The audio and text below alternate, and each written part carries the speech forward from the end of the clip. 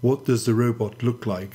Most people might imagine R2-D2 or C-3PO from Star Wars when we mention the word robot. The Da Vinci surgical robot actually looks like a giant spider with 4 arms which are placed over the patient.